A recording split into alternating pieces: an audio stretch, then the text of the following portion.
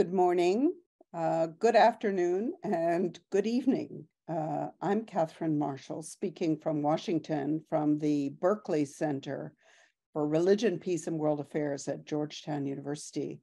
And I'm really delighted to welcome you to a discussion about Kenya and about the approaches of the Catholic Church, particularly to refugee and internally displaced populations.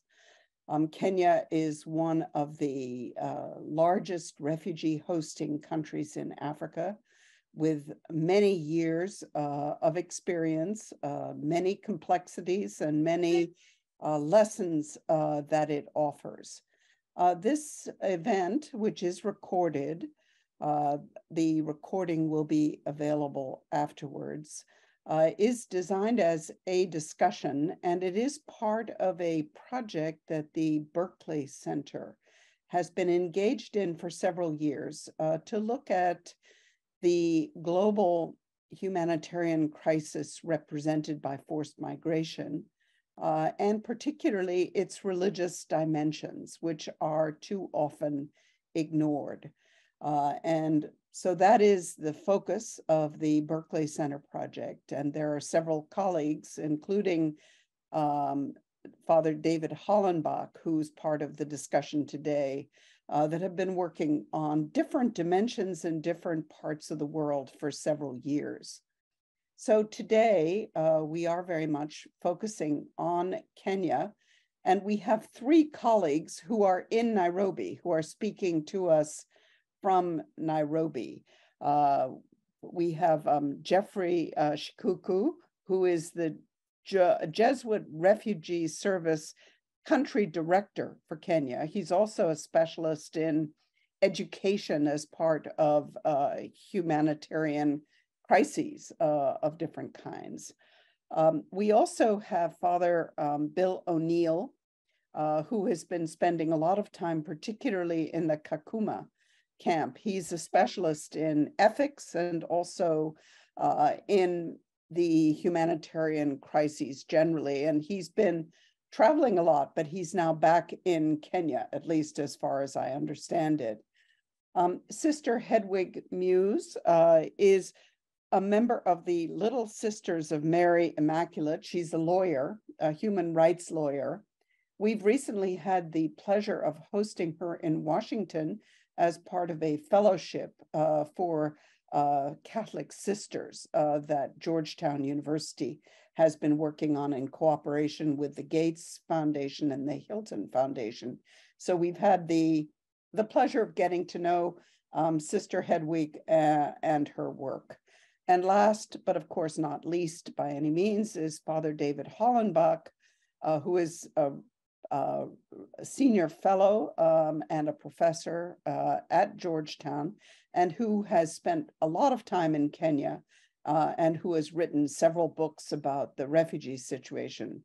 As background, I have worked a lot on Kenya over many decades, I would say, first for the World Bank, and we have also in the Berkley Center and the World Faiths Development Dialogue spend a good bit of time looking at the ways in which religious issues and dimensions are relevant for the strategies for development in Kenya. Basically, Kenya is one of the largest refugee hosting countries. It's the number 2 at this point in all of Africa. And what you can see from this map is that there are almost 580,000 officially registered refugees, but there also are another 100,000 plus who are in different stages of registration, meaning that you have about 800,000 people in Kenya who are in an official refugee status. Plus, you have a very shifting and complex population of people internally displaced, whether by climate issues like flooding or by internal tensions.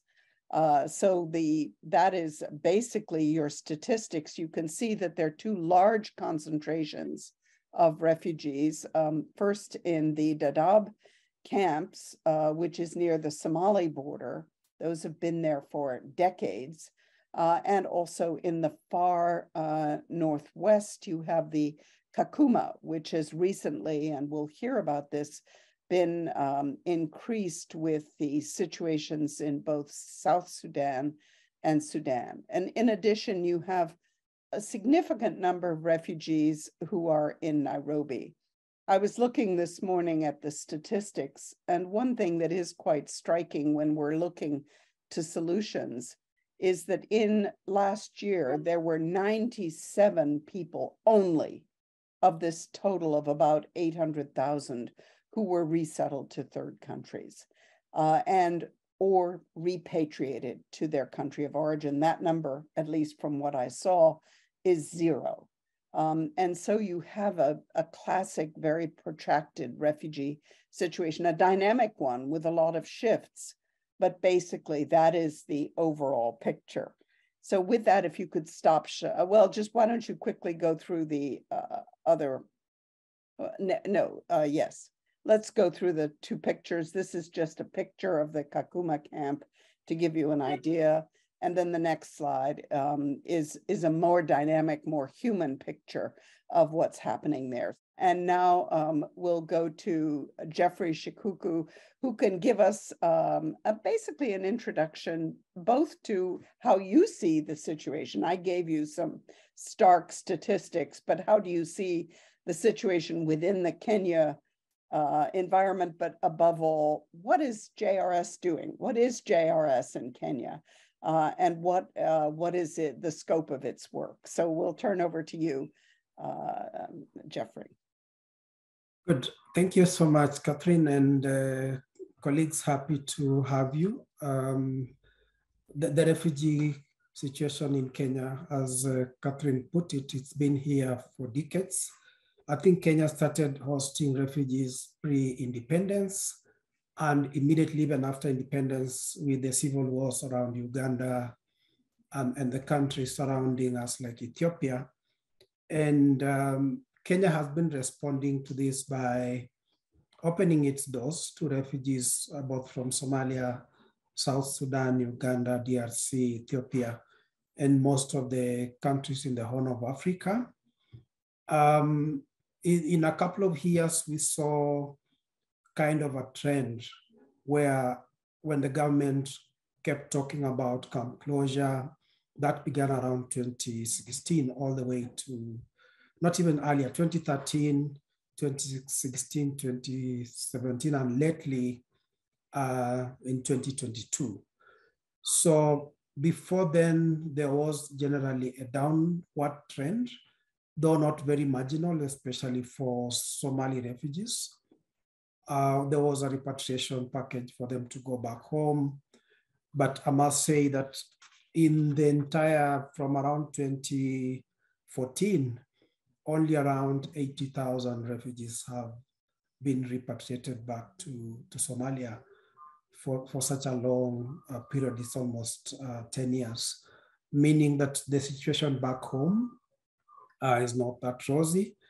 And the statistics Catherine gave were for January, and I must indicate that we are generally facing an influx from Somalia related to climate change, mainly drought that has hit the Horn of Africa for the last 3 years, but I think climaxed this year. And in Dadaab alone, we have 120 refugees who arrived between June last year and last month.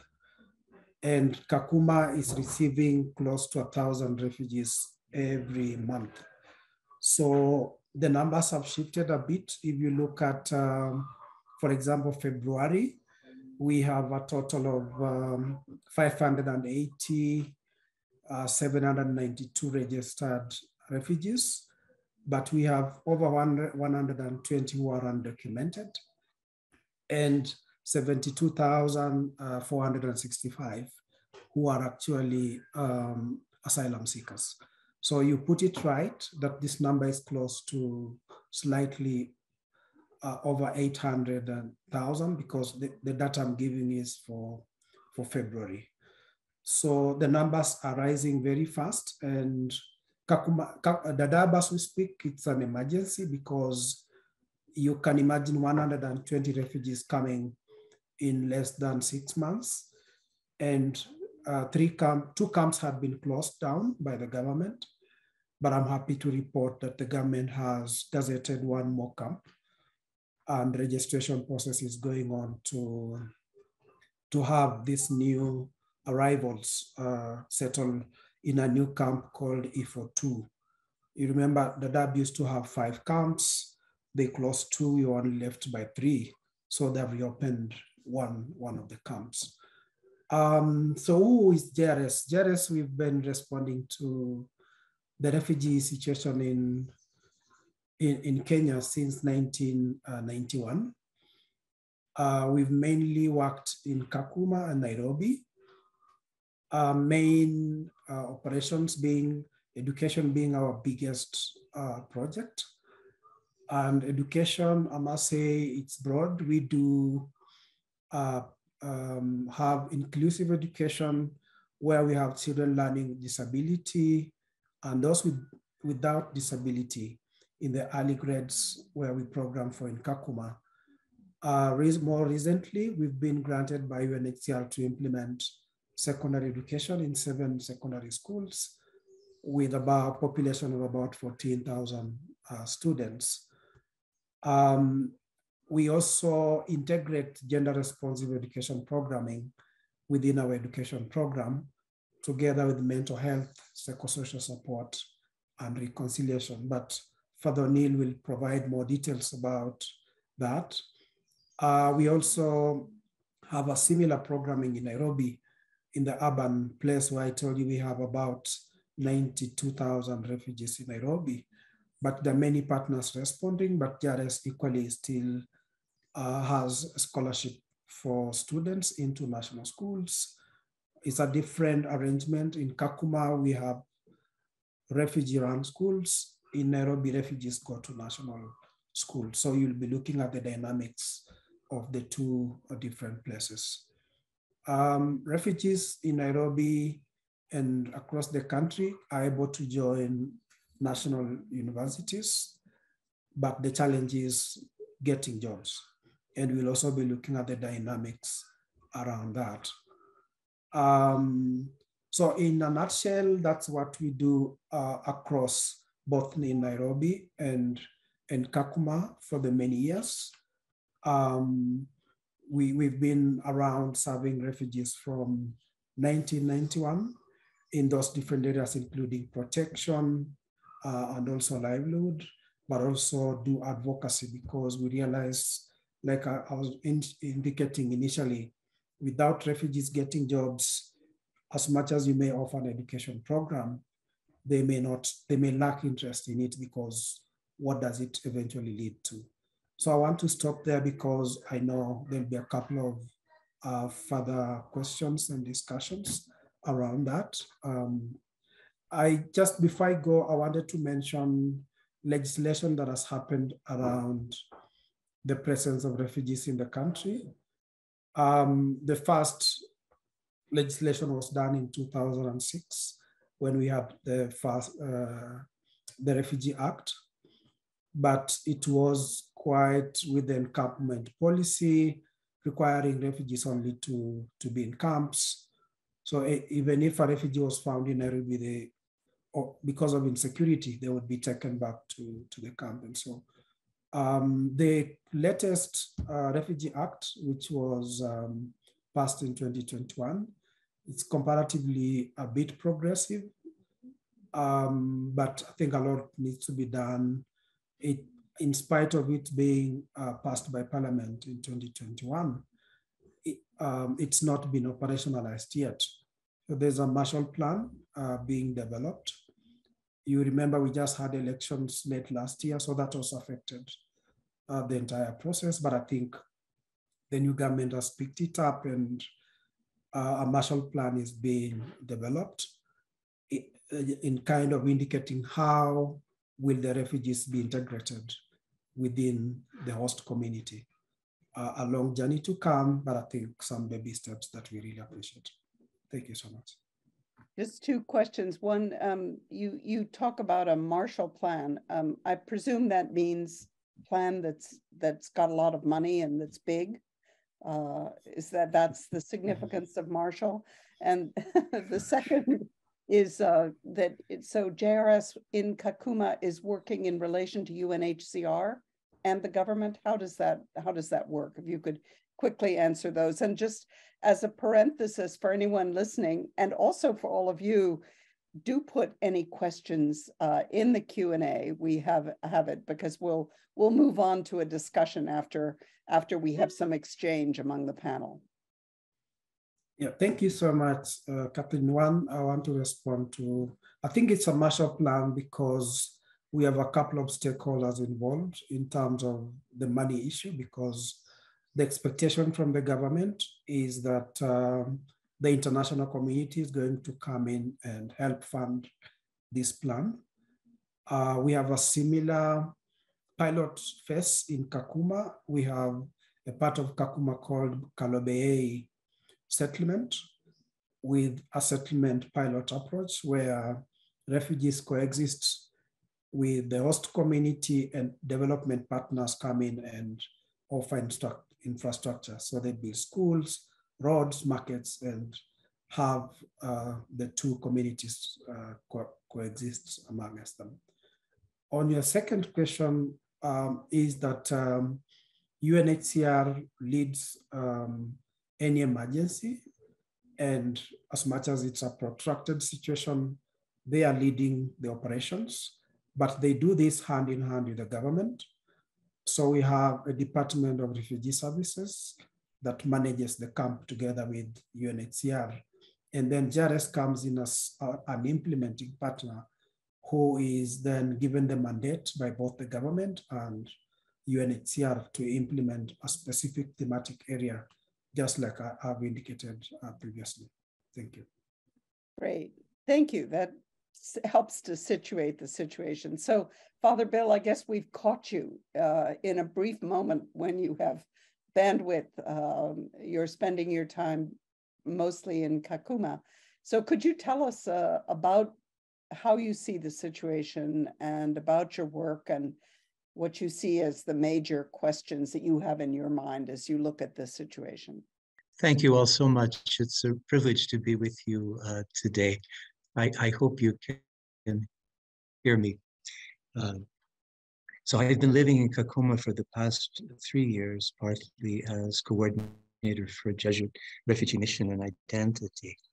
Kakuma, as my colleague Jeffrey said, began in 1991. Jesuit Refugee Service was present there really from the onset, 1992.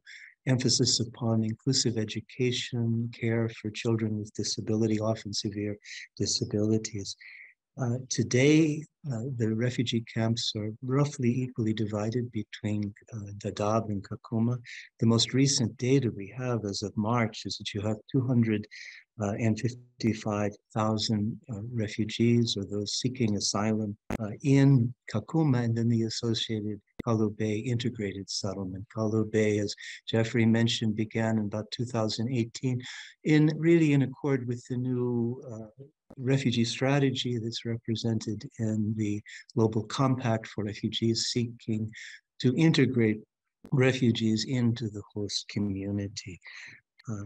Today, the division is about 201,000 refugees in Kakuma, about 53,000 in Kalobeye. The origin of the sending countries, the largest, over half, would be South Sudanese. That would be over about 58%. Followed by Somalis, about 15%, then from Democratic Republic of Congo, about 9%, Burundi, 8%, Ethiopia, 5%, Sudan itself, about 4%. Although, as Jeffrey mentioned, we're beginning to see refugees appearing from the latest conflict there. The camp is characterized by high food insecurity. Nutritional needs are being met principally through rationing. In conjunction with the World Food Program, by their own estimates, about 60% of nutritional needs are being satisfied. And recently, there have been further cutbacks in food provision.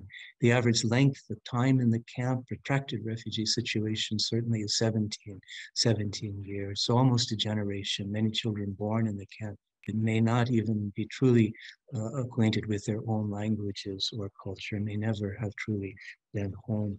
Poverty is rampant in the camp, about 65% in Kalobeye, 68% in Kakuma would fall below the estimated poverty line of $1.90 per day. It's significant that when we speak of integration and livelihood projects with Turkana, where we are, the host community, is one of the poorest counties in Kenya, also one of the largest. Their poverty is 72%. This is reflected in the educational programs that in the education in the camp. About 80% of the children in the camp are receiving in Berkley and in Kakuma primary education, about 14% secondary education. In the surrounding area in Turkana, that less than half the children, only 48%, are receiving primary education, 9% secondary education. World Bank studies said several years ago, only 2% of the girls are graduating now from secondary school. One little Turkana boy was asked, "What do you want to be when you grow up?" And his answer was a refugee, thinking that the livelihood amenities would be superior there. So it's one of the challenges when we speak of integration, is the poverty of the host community itself. Now, I won't belabor this, but Shikuku has mentioned the various works that we're doing from the beginning. We've been involved with inclusive education. We have 5 centers for addressing special needs of children with disability, many children with severe disabilities. We have home care, education. The hope is for those who can to be returned to the mainstream educational system. That is, we follow the Kenyan curriculum. We also have protection centers, 2 protection centers for women and children faced with or have suffered gender and sexual-based violence. Gender sensitivity runs throughout our programs, as does a concern for social reconciliation. We have a Pathfinder program in conjunction with Southern New Hampshire University, offering tertiary education possibilities, preparing people for employment, remunerative employment. And then we have our pastoral work, which involves us in 9 churches and really grounds us in the daily life of the people. Kakuma from, as I mentioned, there are 20 different countries represented in the camp itself. Most recently, we have been charged with care for 7 secondary schools, 6 of whom have over between 2,000 to 3,000 students. I was just there a month ago speaking with the principals of the school. The education, the leadership is extremely dedicated, but the needs are profound. Half of the teachers are not qualified. This would be true throughout the camp. There's a scarcity of teachers to begin with. A lack of resources. Several classrooms have just been recently converted from areas where wood had been distributed earlier. And the principals told me one of the greatest needs, children are coming to school who are hungry. So that's just, again, a brief description of Kakuma. Our JRS work, I think I'll say just a brief word, really motivated, certainly by humanitarian values, but I would say there's a distinctive religious inflection, a concern for the equal dignity of persons. The question we raise is whose equal dignity is unequally threatened. An option for the poor, for those who are systemically vulnerable. It's been at the heart of our work. It's why we are addressing the needs of children with disability, those who would not otherwise be served. I think a deep emphasis on solidarity running through all of our programs of accompaniment, service, and advocacy, as well as reconciliation, a sense of the fundamental equality of persons and their participatory rights. The language, humanitarian language, which I think we refrain from using to speak of them as beneficiaries, casting us in the role of benefactor. We truly want to envision a world, granted the power dynamics, in which there's genuine solidarity. This inspires, I think, the discernment. JRS was founded not for a specific mission, but to address the needs of those who are truly most vulnerable. And I'll end just with the word, the Day of the African Child and our protection. The little girls had a beautiful little play and a poem they had memorized in English and Swahili. And it ended with the words one little girl was repeating again and again, I am an African child, give me a chance. And I think that's really at the heart of our mission as humanitarian, but as religious. We have multi-faith membership of the refugees themselves who serve with us. JRS has truly become and can become a living multi-faith dialogue. So thank you. I hope that's helpful. Thank you so much. I have one question. What do we know about the religious composition of the population in Kakuma? Both, I think, primarily the refugee and asylum seekers, but also the local host communities. That I think I don't have the exact data, Catherine, but I can speak within our own, say, refugee staff that would be represented. 2/3 of our staff are themselves refugees. There's a very large Muslim population. Well, this will vary according to country. Primarily the Somalis would be Muslim. Many of the South Sudanese are Christian, and of those, many are Roman Catholic. But you have a variety of strong evangelical presence within the camp as well. But I could not give you exact breakdown. As I say, we have our churches are overflowing, the Catholic churches there. We fall under the Lodwar diocese, though the primary responsibility is entrusted to the Salesian community and then the Sisters of Charles de Foucauld. And I would just mention with them, we were able to represent refugee voices in the synod through the dicastery so that their voice, their experience could be represented, especially the voices of refugee women. Excellent, thank you. Well, Sister Hedwig, you come at this from a somewhat different perspective as a human rights lawyer and as someone who's very concerned with women, but also with the challenges of poverty in Kenya. Can you describe how you come at these issues? And insofar as you're willing, how do you see the JRS work and the refugee work fitting within the overall mission of the Catholic Church in Kenya? Thank you, Catherine. As I already mentioned, Sister Hedwig, and I work at the Association of Sisterhoods of Kenya, commonly known as AOSK. And the Association of Sisterhoods is an umbrella body of all the congregations in Kenya with a membership of 168 congregations as per now, and then running various programs to empower and support sisters in their mission of evangelization and in their works of apostolate. So at the association, I'm a legal officer for the association and also running as a human rights program. So we work very closely with KCCB, that's the Kenya Catholic Conference of Bishops, and then AMESEA, which is all member Catholic bishops from Eastern and Central Africa. Hope I'm correct on that. So looking at the refugees and asylum seekers from this perspective, I would like in a very special way to really acknowledge the work JRS is doing, as you've heard from them. And from the association where I sit, majorly we do advocacy.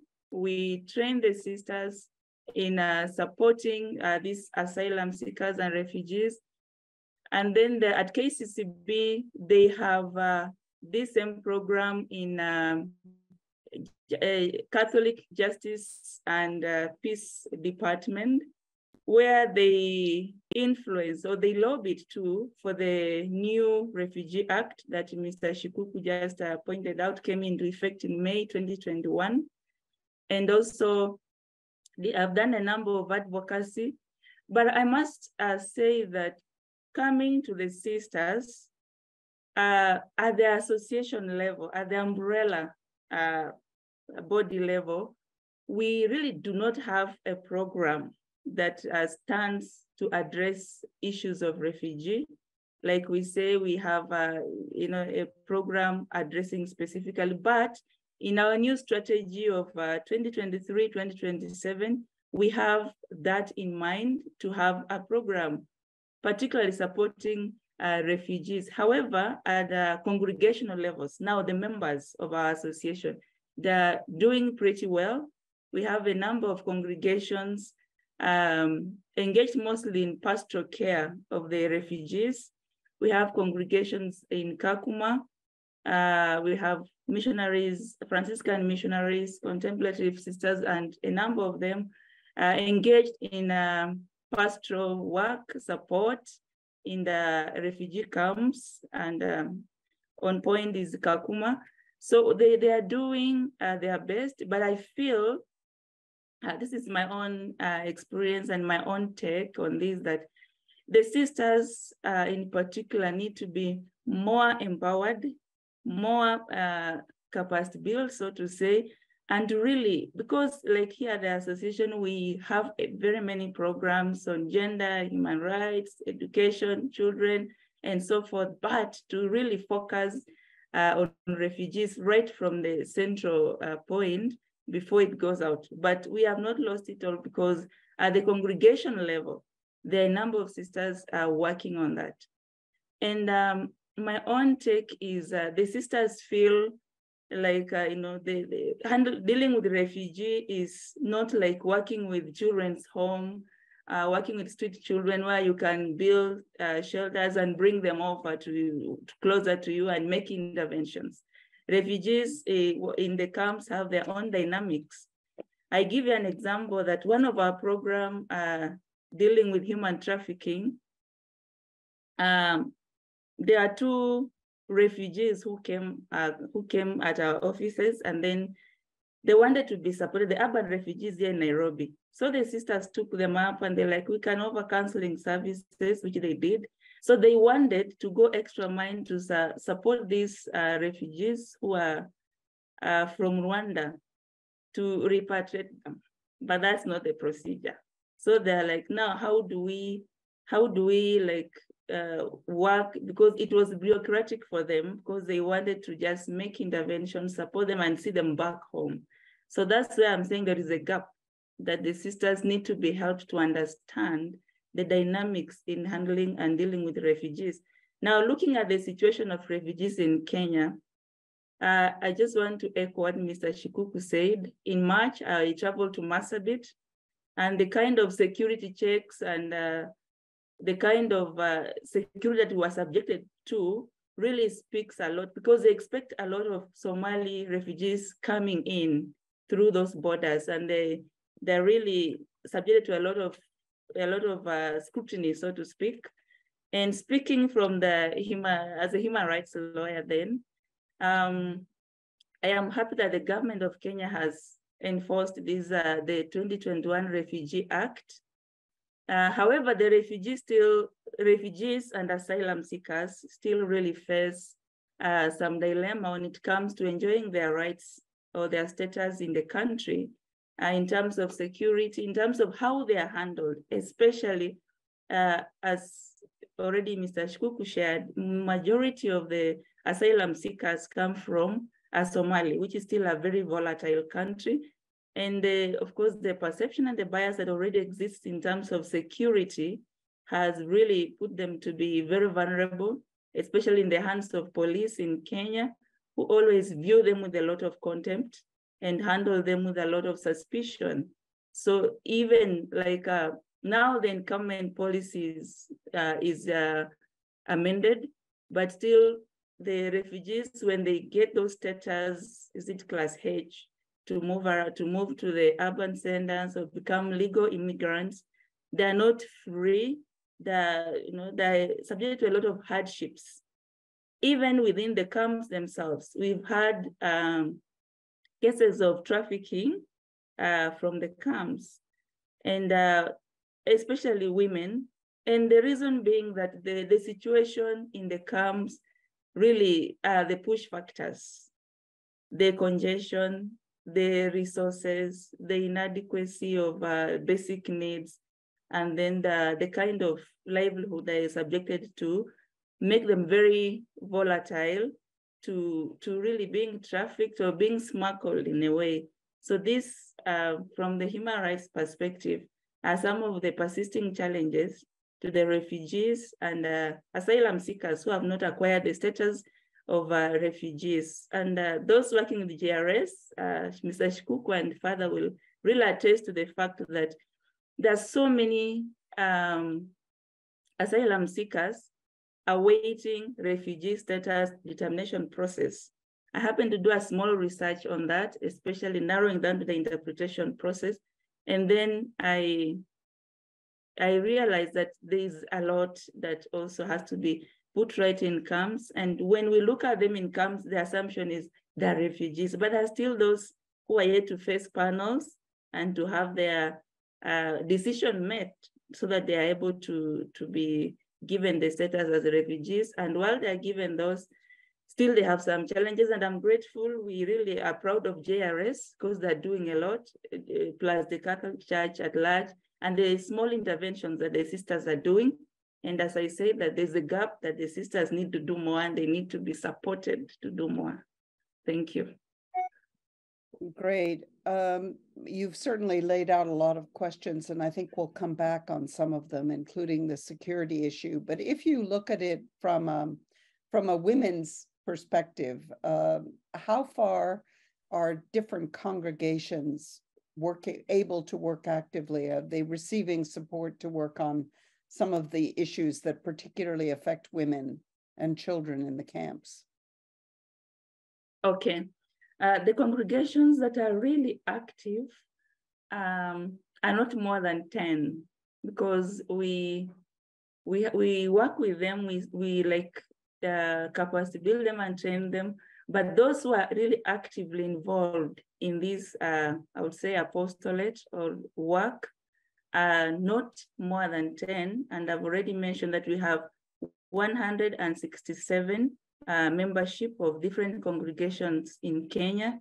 And so the rest is give pastoral care, but those actively involved, like directly dealing with refugees or asylum seekers, they're not less than, but I stand to be corrected because I have the JRS here, they could be having their data, but from the association where I sit, we really have to open up more and to have more sisters directly involved and running programs to support refugees and asylum seekers in Kenya.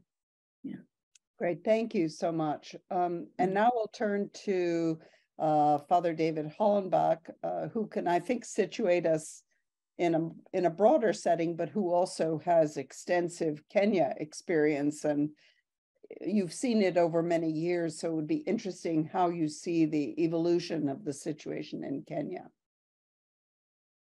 Thank you very much, Catherine. I appreciate the opportunity to be part of this discussion, and thank you to the other speakers for the illuminating comments that you have already made.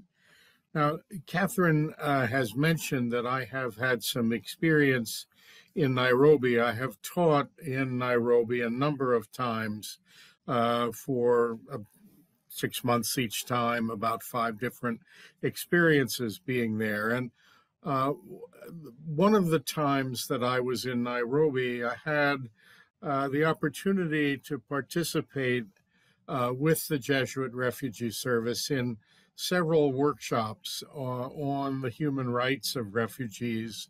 One workshop conducted for staff of Jesuit Refugee Service in Nairobi, and another one conducted in the Kakuma refugee camp for an extended stay for the staff of Jesuit Refugee Service in Kakuma, many of whom are themselves refugees who are brought on board with JRS and trained in various ways to try to provide assistance to the other refugees in the camp. And I had the extraordinary opportunity on that occasion when I was in the camp in Kakuma for that workshop of meeting a man who was a very powerful influence on me and on my own thinking about the refugee issues, a man named Abebe Fayesa. Abebe was an Ethiopian refugee who had been in the Kakuma camp when I was there meeting him for the first time, had been in the camp for 16 years. This is an example of what's known as protracted displacement. The refugees in Kakuma, and this is true of Dadaab also, and also of the refugees in the city in Nairobi, many of them have been in this displaced situation for very extended periods.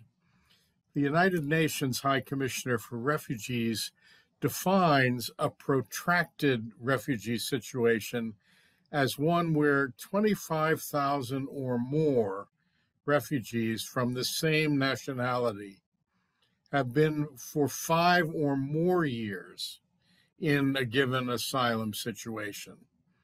And I would be willing to bet that a sizable proportion of the refugees in Kenya, both in Kakuma, in Dadaab, and also in the urban areas like Nairobi, have been there for well over 5 years. And therefore, you could say that these settings in Kenya are protracted refugee situations. Now, this situation raises enormous challenges that were made very visible and vivid for me in my discussions and interactions with Abebe Fayesa, a man who came from Ethiopia with some background training in the university in Ethiopia as a psychologist. But he had been there when I met him for the first time, had been a displaced person for 16 years. And he described some of the very powerful negative experiences of what it's like to be in such a circumstance for an extended period of time.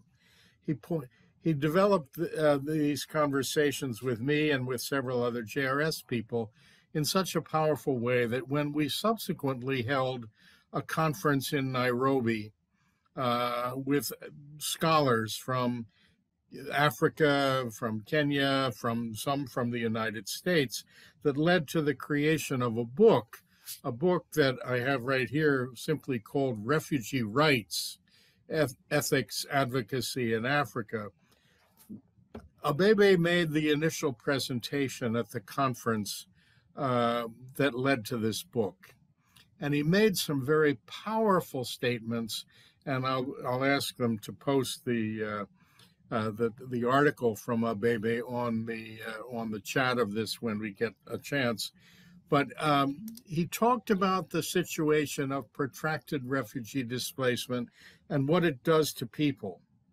He said that, for example, in Kakuma, the fact that people have been there for so long, with so few resources, leads to interpersonal conflict. It can lead to conflict within families.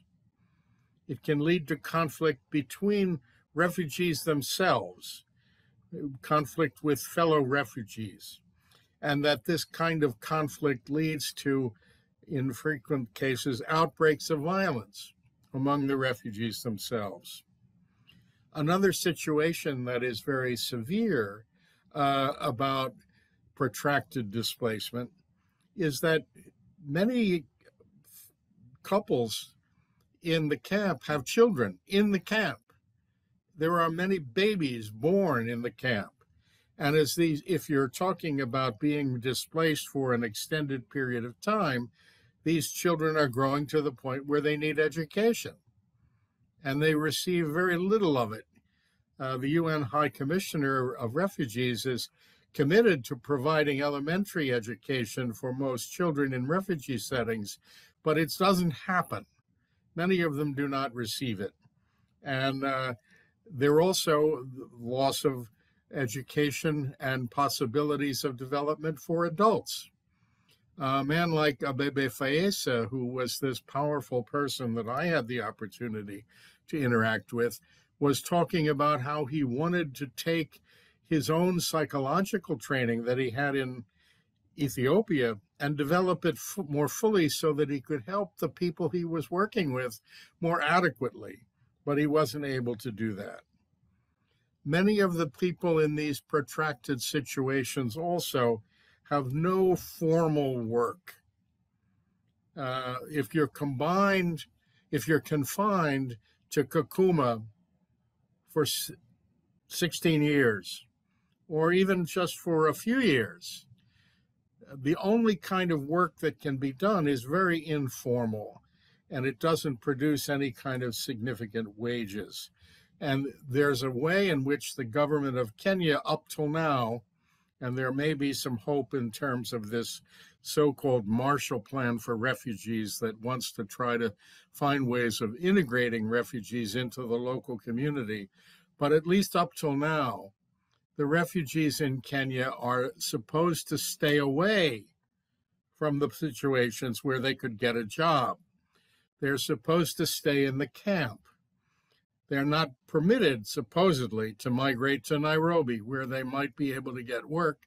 And you can understand why the Kenyan government is doing this, because there are already large numbers of very poor people in Nairobi. And the Kenyan government doesn't want more poor in Nairobi. So therefore, they don't want the people migrating to Nairobi from Dadaab or from Kakuma. And so they're confined to the camp, and there's very little to do there except very informal work, and it doesn't produce the kind of sense of self-support and of agency. This all leads, these conflicts, this lack of education, this lack of self-support, for many of the situations, it can lead to a kind of loss of hope, it can lead to a kind of despair. A despair and a loss of hope that has genuinely psychological dimensions.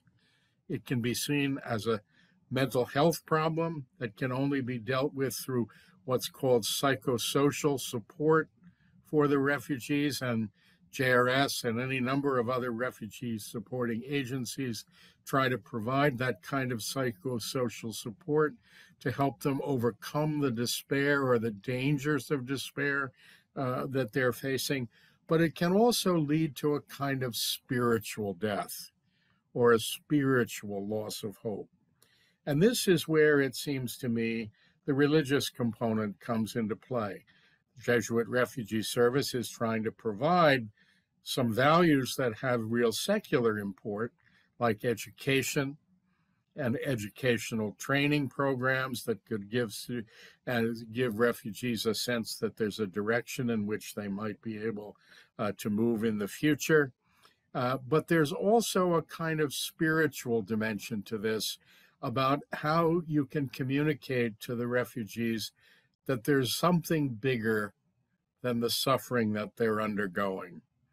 And Christianity and Islam both have a very strong commitment to awareness of the compassionate presence of God as something that can sustain people even in situations that are depressing and that are experiences of genuine loss.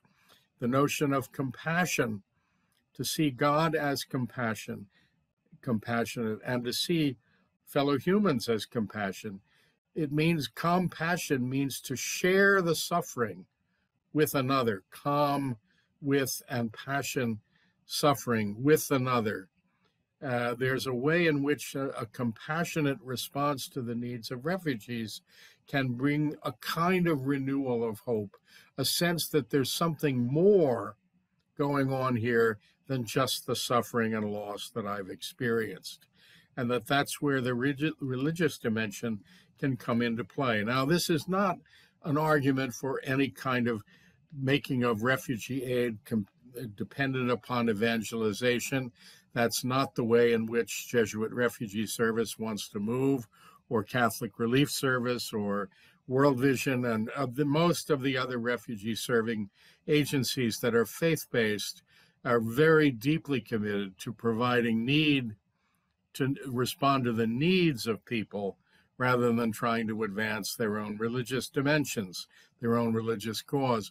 But a kind of dialogue between a religious displaced person and a staff person from a serving agency that gives them a sense that this person is here to help me because this person has a sense of the compassionate reality of God, and that can communicate that compassion and sharing with those who are displaced.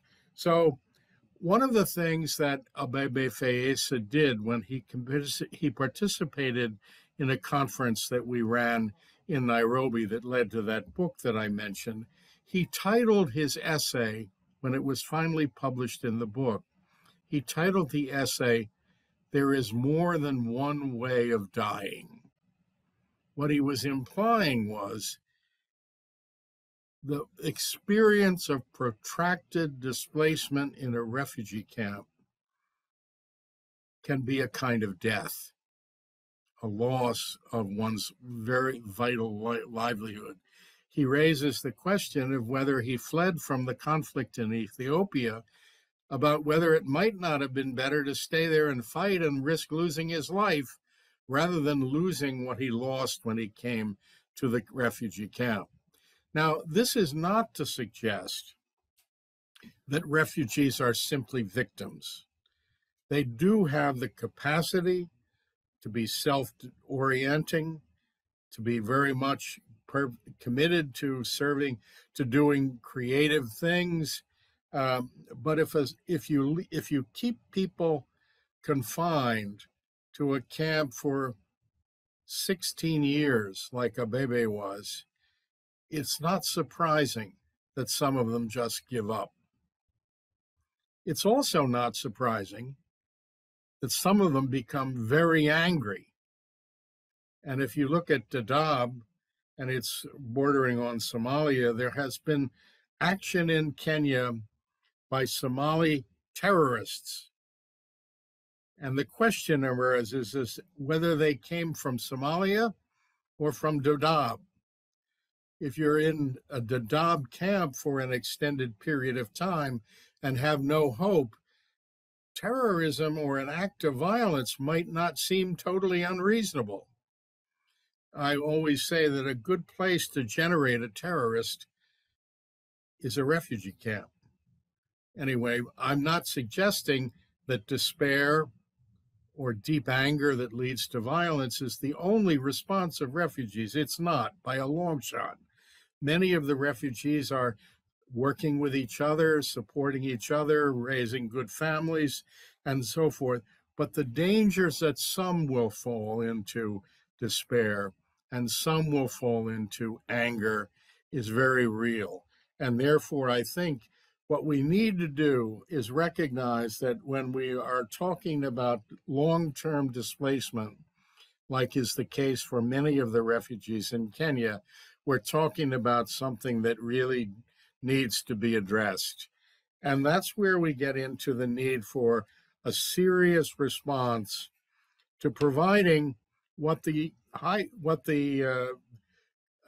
Refugee Convention of 1951 actually says that people should have, namely the ability to be integrated into the society where they have been welcomed, the ability to get work, the ability to have adequate education, the ability to live a normal human life, even under displaced circumstances. This is something that has to be provided, and there's some very hopeful signs that the new Kenyan government is moving in a somewhat different direction from its predecessors with this so-called Marshall Plan for Refugees, which is proposing anyway, to find ways to integrate the refugees into the local communities and find ways not just to keep them confined in a world where there's little education, where there's no work, where there's very little resources for advancing as human beings. So finding ways to energize and enable refugees to use the energy that they have is something that's absolutely crucial. That's a very important step, it seems to me, for the Kenyan government to be taking. I hope it moves forward. It's very questionable as to whether it will or not, but it's a sign of hope. And the international community can come to the assistance of the Kenyan government in making that kind of a move. So that's probably getting that's my input for getting the conversation further along. Thanks very much. Great. Thank you so much, David. And thanks to all of you. I think you've laid out quite starkly the situation, but I think you've also laid out quite a few areas where there is hope and promise as we look ahead. So as we go into a second round, let's focus on the sort of forward looking. I do want to encourage any who are listening, including all of you on this panel, to think of questions yourselves. What is it, as we try to bring this religious dimension more explicitly into the discussion of the broad problems of the refugee, the humanitarian, the displacement challenge, what should we be looking at, and what are the areas that might be less on people's minds than they might be?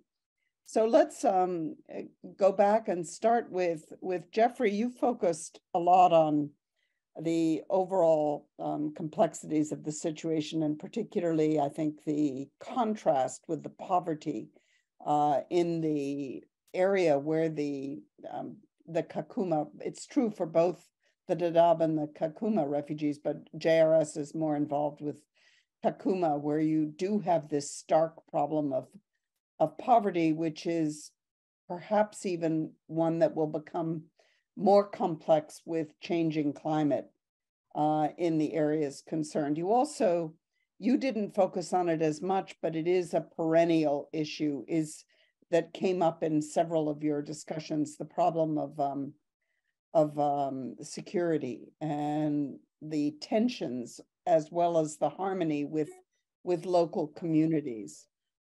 Perhaps you could comment on where you see this discussion going. What are the malnutrition is a very sobering challenge, as you pointed out, as well as, of course, the challenges for those who are disabled or who come with particular challenges. Maybe you could give us a little bit of sense of if you were in the policy seat, which to some extent you are, but in the broader Kenyan policy seat, what do you think are the areas that need the most urgent attention? But thank you so much. I think I must say that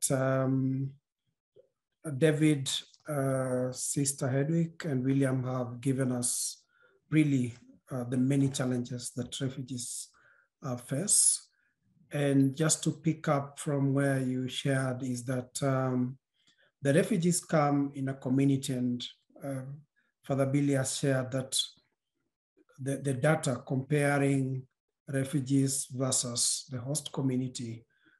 And the trend has been that refugees are pushed to the most remote place in the country, and where completely resources are scarce, water is a problem, and even basic food is a problem. Because Turkana County, as Father Bill indicated, is one of the poorest counties in Kenya country. And accessing a simple thing as water, which is a basic thing, is a problem. We've seen people's livelihood lost because it's a community that depends on pastoralism. They have to take care of their livestock. And for the last 2 years, they couldn't completely get pasture for their animals. So they have lost their livelihood. And David has just spoken about what that means. When you lose your livelihood, you lose hope. And you can imagine if the host community lose hope, what about the refugees? Because in a normal situation, you would expect that the host community would be a shoulder the refugees would lean on. So that would definitely be a reason for a conflict if at all humanitarian actors come in Kakuma camp and provide services. Of course, what we do is we integrate the host community into our programming, but it's a very small percentage that get to benefit, especially the ones living on the periphery of the camp.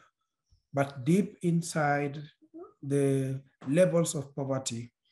I've been to Turkana where children are walking around naked. They've never seen a cloth. So telling them about going to school is alien because even the nearest school could be miles and miles away. So you asked me, what would I do if I was in a situation where I would make a policy or influence change? The best practice for me is integration, because when we have host community and refugees sharing resources, the humanitarian actors who come will not concentrate the services in one location. We would rather be distributing these resources across the population where the refugees have settled. And we have seen this in our neighboring country in Uganda, where refugees have been integrated, and you find them living in the villages with the rest of the communities. The humanitarian actors then come in, and of course the government coordinates the humanitarian actors to indicate where do we have the largest gap in terms of providing educational access, where do we have the biggest gap in terms of access to wash facilities.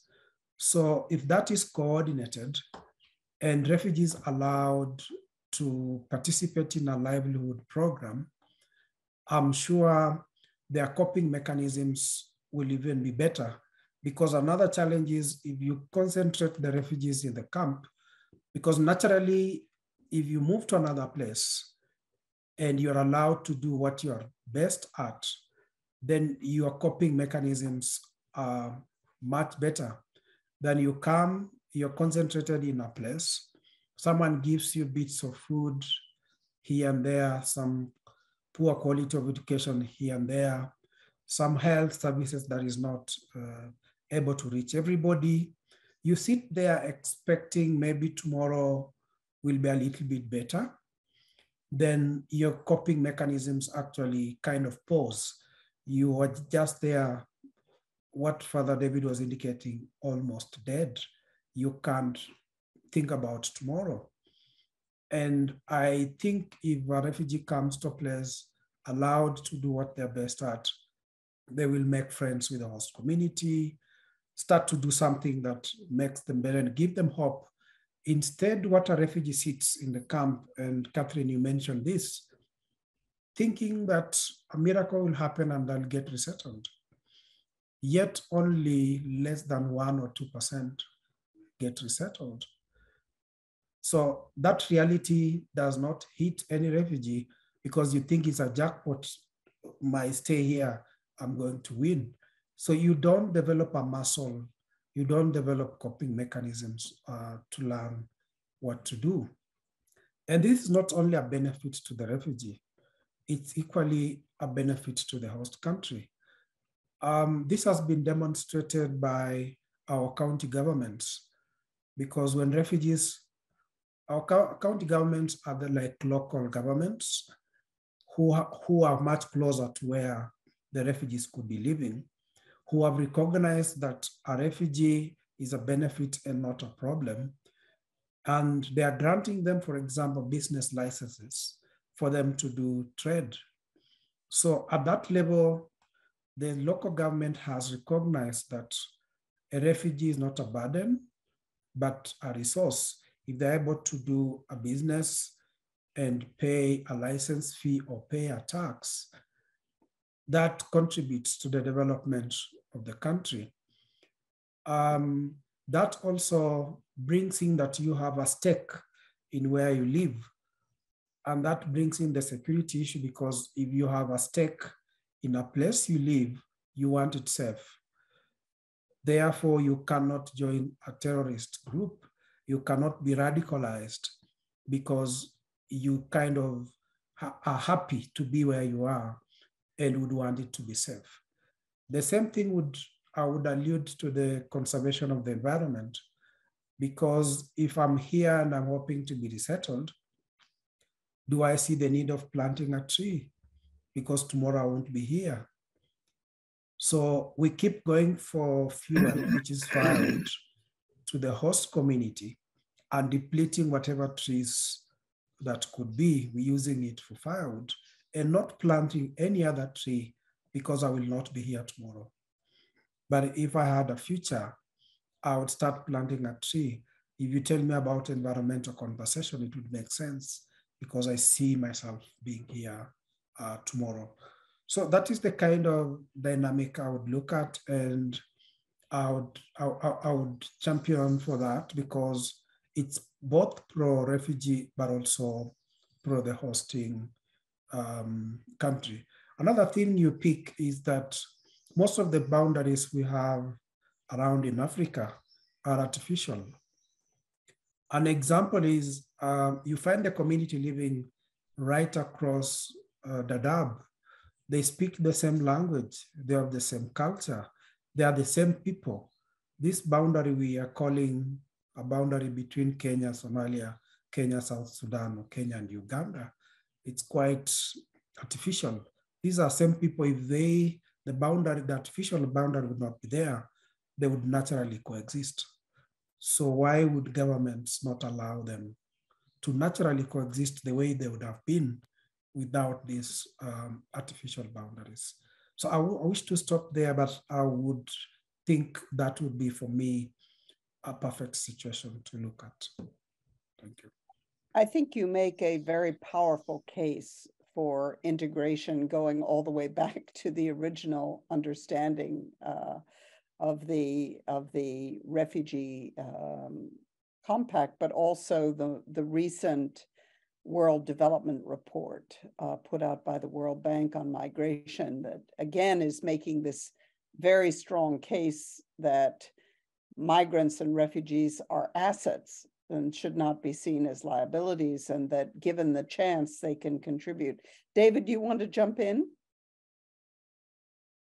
Yes, I would like to ask Jeffrey and perhaps the other panel participants about what they think about the possibility of this new proposed governmental Marshall Plan for refugees, which is directly related to the integration question, because if I understand it correctly, the proposal is that it would be providing assistance both to the refugees and to the hosting communities. For example, if it's talking about Kakuma, Bill O'Neill mentioned about how the surrounding hosting community, which is the Turkana County, made up mainly of the Turkana people, is very, very poor.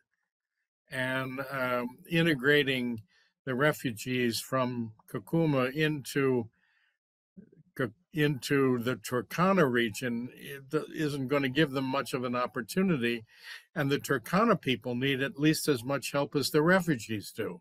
So the question is this proposal to try to respond to refugees and host environments in a way that would be supporting both the integration of the refugees, but also the development of the hosting regions? Is it making progress? Is there hope? I mentioned that it sounded good to me, but whether it would be implemented was an open question because of the failures of the government in the past to do these things. But what do you think, those of you who are in Kenya and those in particular who have a more direct knowledge of this than I do?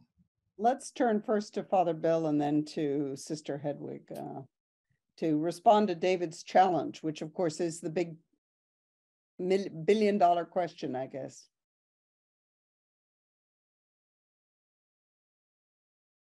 Mute, unmute. Thanks, Catherine. I mean, this looks back to the Global Compact of Refugees and the aim of moving from protracted displacement to settlement. But I know Jeffrey has just, I think, received today the actual plan, and I think I would defer to him to say a word, because this is all just developing over the last really several weeks and months. So perhaps I could defer to Jeffrey to say a word about the where he sees the movement in terms of the so-called Marshall Plan. Several developments have occurred just within the last few months with respect to new government programs and the new Commissioner for Refugees. Jeffrey. Thank you so much, Father Bill. First is, I appreciate the goodwill. For me, the starting point would be the goodwill, the fact that the government has demonstrated goodwill is a good starting point. And that gives us an opportunity then to push more and advocate more toward the government. And this is not a plan for Kenya alone. It's a plan with other development actors. And as you put it, what we envision, the plan kind of also excludes particular groups. It's not all inclusive, because as it is now, it's only focusing on refugees coming from the East Africa community. And not everybody around here comes from the host community.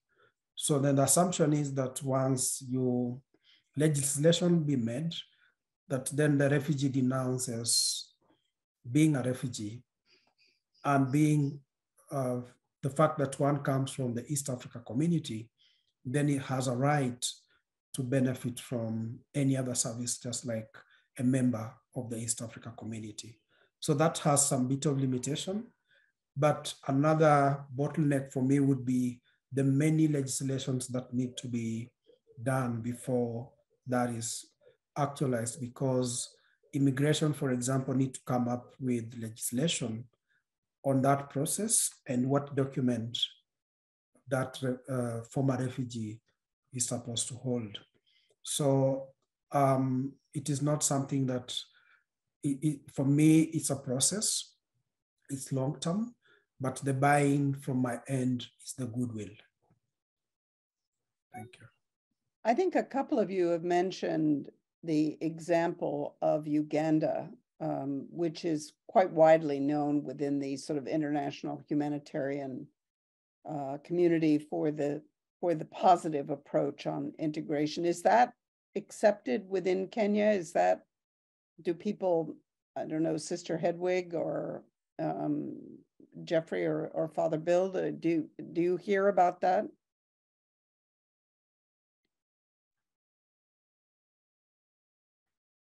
Maybe if I can just jump in, I would say, yeah, it's really accepted, and people talk about it positively around what is happening in Uganda, but there are also quiet voices that say, could it be a time bomb?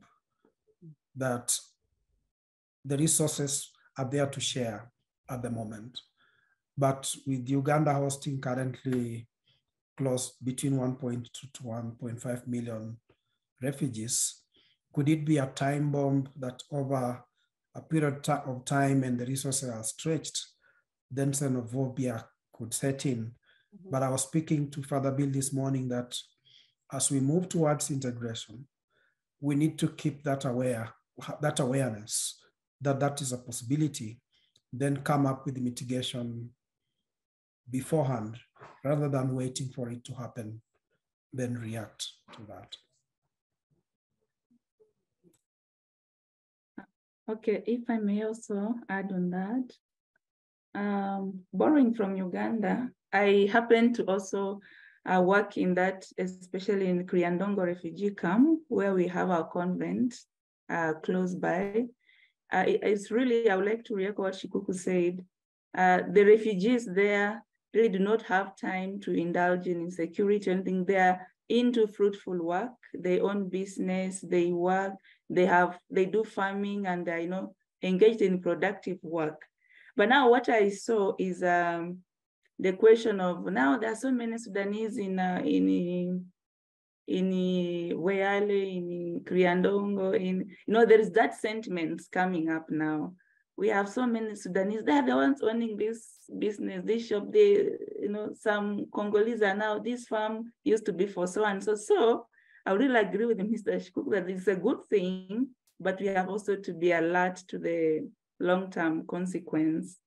And then back to the question of the effort that the new government is trying to make, my view is that it's a good thing. And the first thing is, I will ask, how far has the implementation of the existing legal framework gone?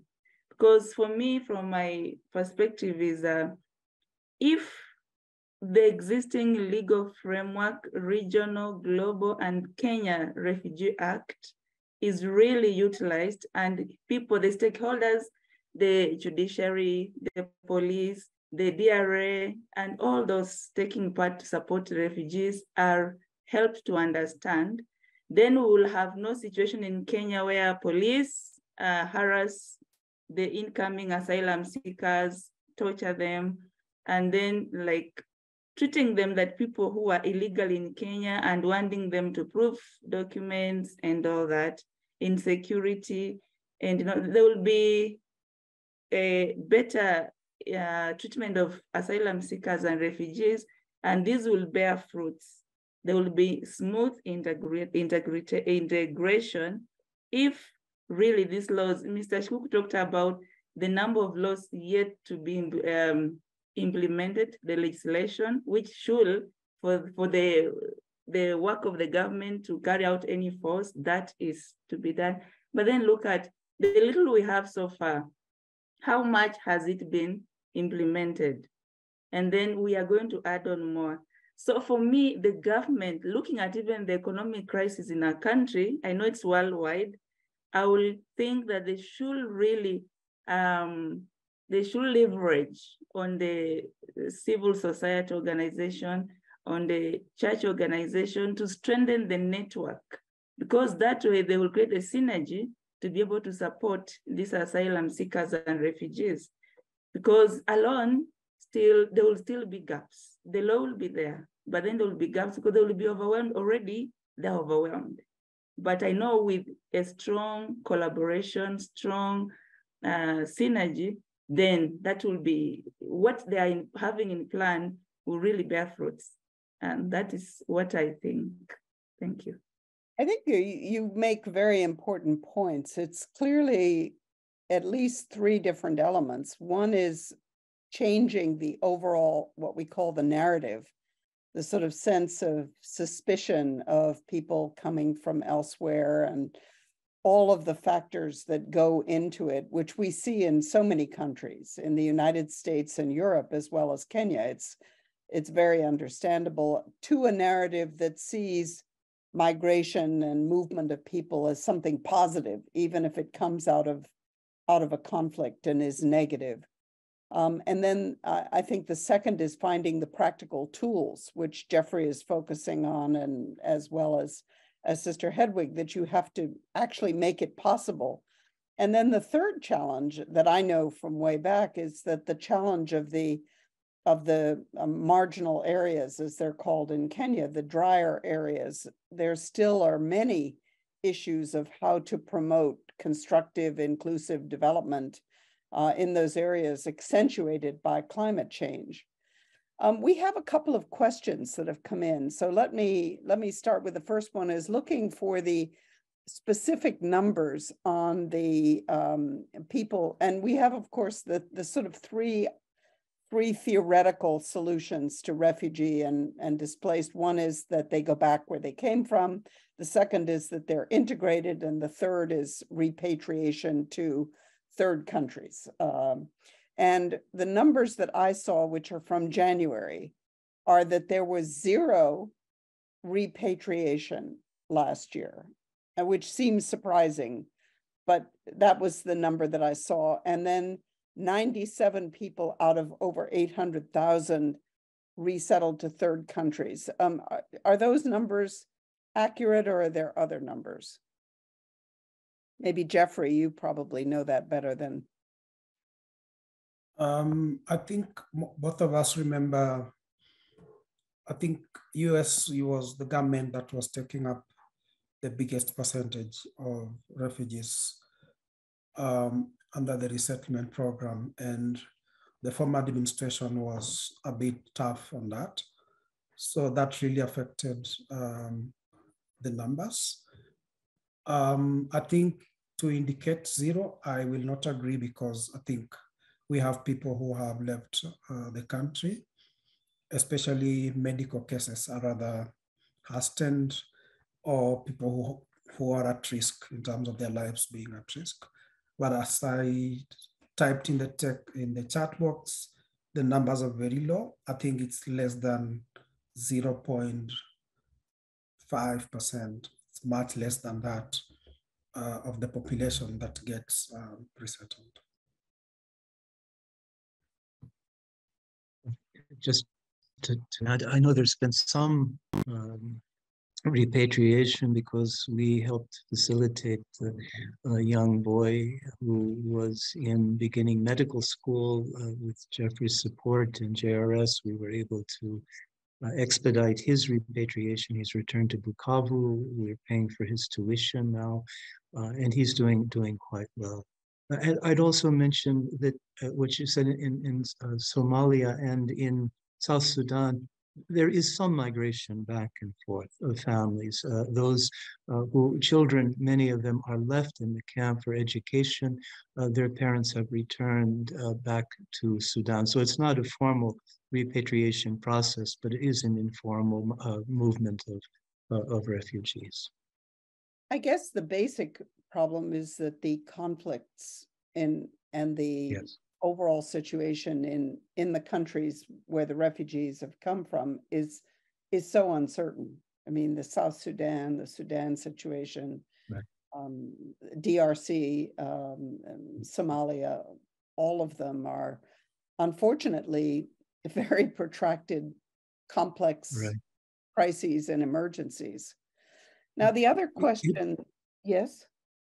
Yeah, Catherine, I was just, if I might just say a word about just that, because also Ethiopia, earlier we had the flows from there.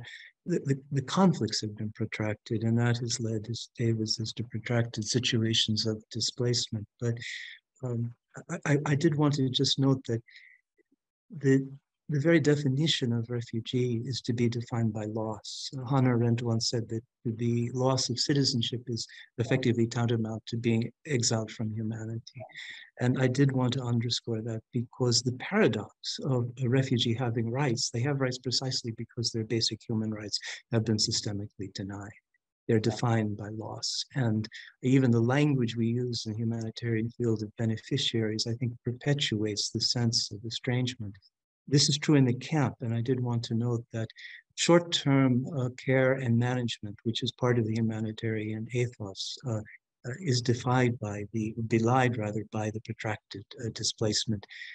The exchange is unacceptable. The loss of basic human rights to mobility and employment, and then the ancillary losses. We had just, when I was in Kakuma several months ago, funeral of a young woman who died because there's no kidney machine in the camp. She could not return to get care. So you're denying certain human rights in order to achieve others. And that may be a short-term trade-off that's morally acceptable, but it's not over protracted situations. So the irony is that in the name of human rights, we are systemically perpetuating their denial. And I do think here the churches have a profound role in terms of, not just churches, but the synagogues. We differ in our scriptures, but in terms of practices of, David said, and Sister, of compassion, of hospitality, of justice, there is a considerable overlap. And I'll just give one example. And several months ago, one of our Muslim staff, refugees, invited me to say, Father Bill, you have to see this woman, a Somali mother, 2 children with severe cerebral palsy. Her husband was disabled. She had simply despaired, given up. The children were lying on the mud floor, sores. We were able to intervene, get what was immediately needed, and then act. This was not Christian or Muslim. This was common human compassion, but funded by religious conviction. And I think that's part of the religious narrative. Thank you.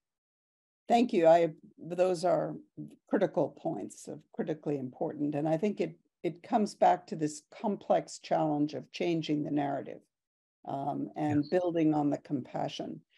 We have only 5 minutes left, and there are now a couple of more questions. This is obviously a tricky one, but would anyone like to comment on the treatment of vulnerable people, such as members of the LGBT community in Kenya?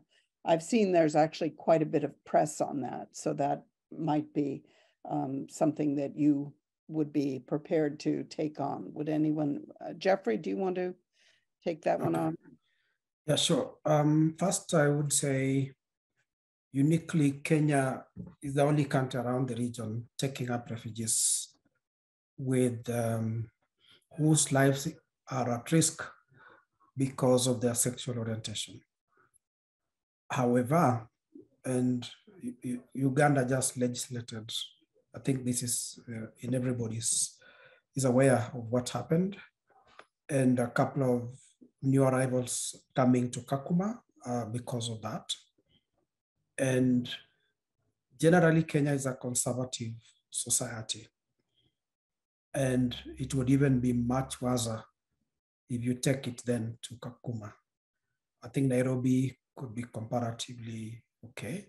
So the environment is very harsh for this group in Kakuma. We were just speaking about it yesterday. They have been put in a corner in Kakuma, not mixed up with the rest of the population. Put in a corner, and people go to the extent of throwing stones at them and where they live, and abusing their kids, their children, and all manner of things. So I must say it's not a very good picture. It's comparatively fairer if they move to Nairobi. But for Kakuma, it's very tough. We were even thinking as JRS in terms of our programming around education, how do we make it inclusive? But we realize it's something we can't do alone. We have to pull in a couple of other partners. For example, making sure that they live with the rest of the other population. As much as we put them on the side, not in a safe place, and yeah, it's not a very rosy picture. Well, thank you for that very honest and open answer. We're coming to the end of what I think has been a fascinating and very informative discussion, and I'm very grateful to each and every one of you for your work, but in this case, for your, I think, very honest and thoughtful comments that combine the challenges that are faced, this extraordinary number of people who are facing the undermining of their rights and of their very future, and yet the work that's happening to try to address it. So we will hope to continue this discussion, and we'll hope very much to keep in touch with all of you as we go forward. The recording of this event will be posted, and any information that you would like to share we'll put into the notice that goes out about the event. And I welcome very much your thoughts on other ways in which we might learn, as we have learned today, about the specifics of the situation and some of the underlying questions and principles that lie behind them. So thank you all very much, and have for all of you in Nairobi, a good evening, and in Washington, a good day. So thank you.